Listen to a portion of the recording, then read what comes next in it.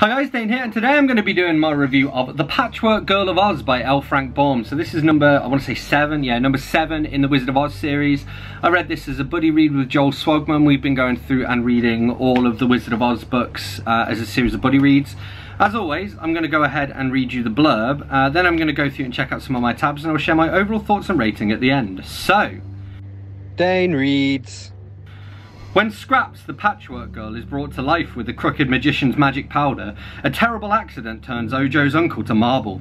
The quest to find the special ingredients for the antidote leads Scraps and Ojo into extraordinary escapades, but all the friends of Oz are there to lend a helping hand along the way. So we'll go into some tabs. I want to start out with the prologue, and basically this is L. Frank Baum explaining how this story came about. So at the end of the last book, Oz was cut off from the rest of the world.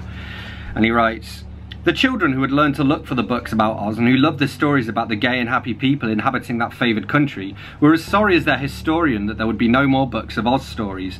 They wrote many letters asking if the historian did not know of some adventures to write about that had happened before the land of Oz was shut out from all the rest of the world. But he did not know of any.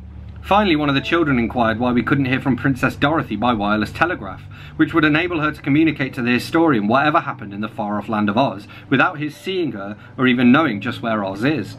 That seemed a good idea, so the historian rigged up a high tower in his backyard and took lessons in wireless telegraphy until he understood it, and then began to call Princess Dorothy of Oz by sending messages into the air. And basically Shaggy Man knows how to rig up a telegraph set, not explained how.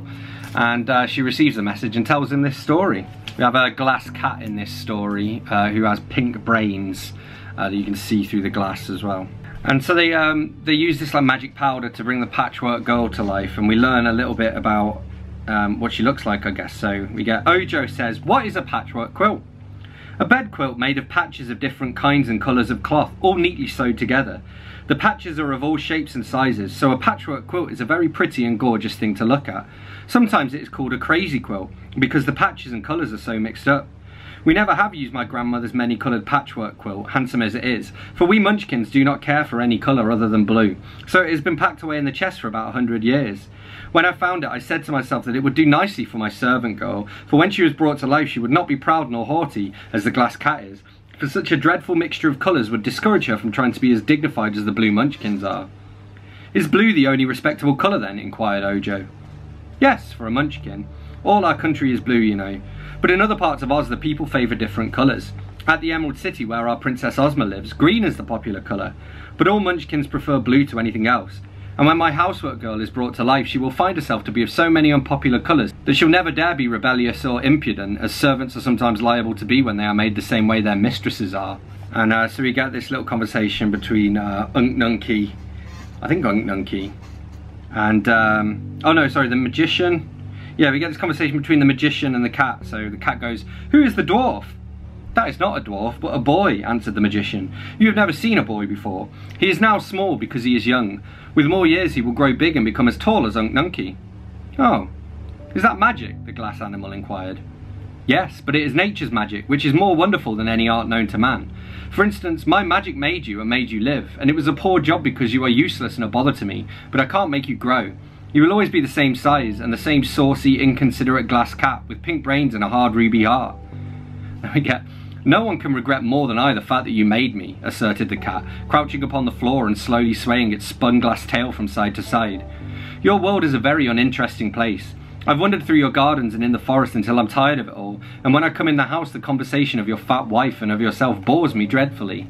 Now, apart from the fat shaming, I just thought I was kind of interested. It's they're quite moribund, isn't it, you know? And then they spill the powder of life on the phonograph, which is a bit of a bummer, because then it comes to life and starts playing music and they can't get it to stop. So they have to get the Woozy, who's one of the creatures they meet along the way, they have to get him to get angry, because then his eyes flash fire. And they can do that to burn a hole through these fences. So he says, "But I cannot flash fire from my eyes unless I'm very angry." "Can't you get angry about something, please?" asked Ojo.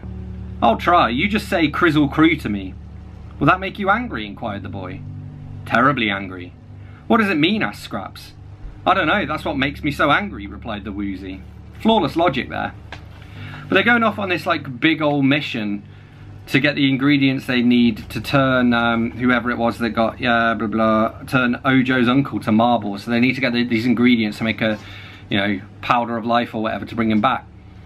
And I don't understand why they didn't just ask Ozma to wish him back normal with a magic wishing belt. The Shaggy Man says, take it easy is my motto. If you can't take it as easy as you can. Which I think is good advice. And then the Shaggy Man's eating a square meal. I'm not sure if this is referenced in the previous books, but I really like this concept. My dad actually used to have this, used to say he wished there was a pill he could eat instead, he could take instead of eating, because you waste so much time eating. And we get this. Saying this, he took a bottle from his pocket and shook from it a tablet about the size of one of Ojo's fingernails. That, announced the Shaggy Man, is a square meal, in condensed form. Invention of the great Professor Wogglebug of the Royal College of Athletics. It contains soup, fish, roast meat, salad, apple dumplings, ice cream and chocolate drops, all boiled down to this small size, so it can be conveniently carried and swallowed when you are hungry and need a square meal. So my dad would be happy.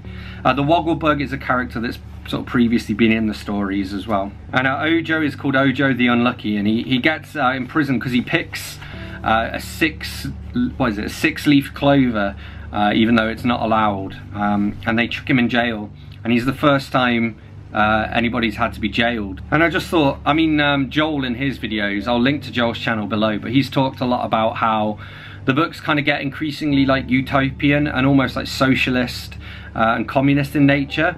But this is kind of a very utopian idea of what jail should be, and actually it is kind of happening in some places in our world.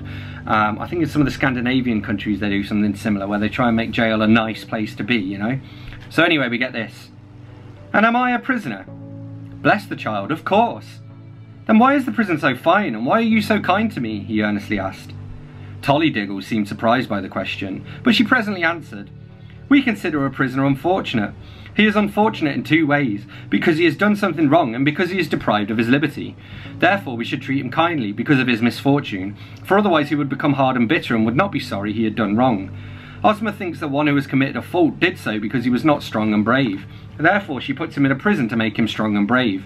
When that is accomplished, he is no longer a prisoner, but a good and loyal citizen, and everyone is glad that he is now strong enough to resist doing wrong.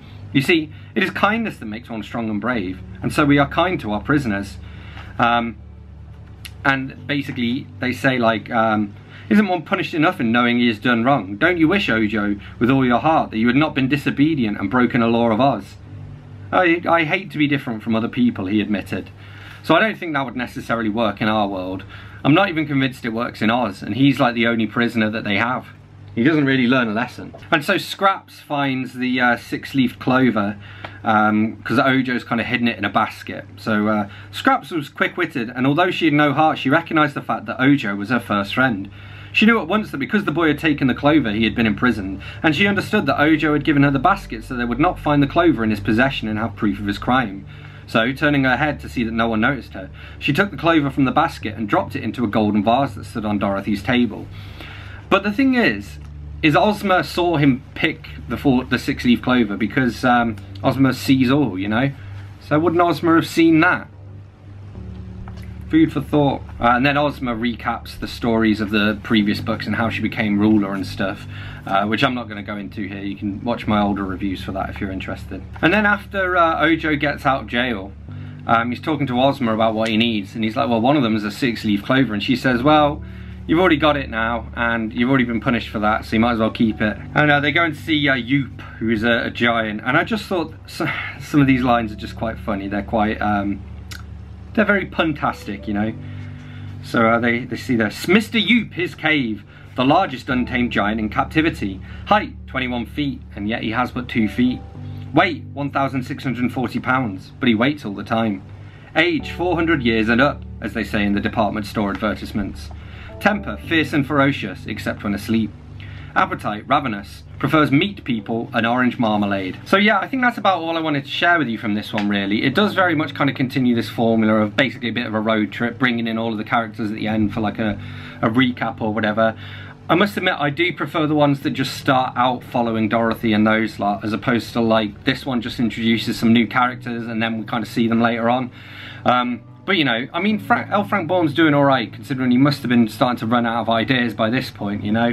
But he does a pretty good job with this. It's entertaining enough. I think kids in particular would love it, and obviously if you've read to this point in the series, you might as well keep reading. I think the 5th book, I think it was the 5th book, was a low point for me. Then a 6th book came back up again. 7, we're back down a little bit, but overall, still a pretty good, kind of like a weak 4 out of 5. Make of that as you will. So there we have it, that's what I made of The Patchwork Girl of Oz by L. Frank Baum. As always, don't forget to let me know in the comments what you thought of this book if you read it. Hit that like button if you've enjoyed this video, hit that subscribe button for more, and I will see you soon for another bookish video. Thanks a lot, bye bye.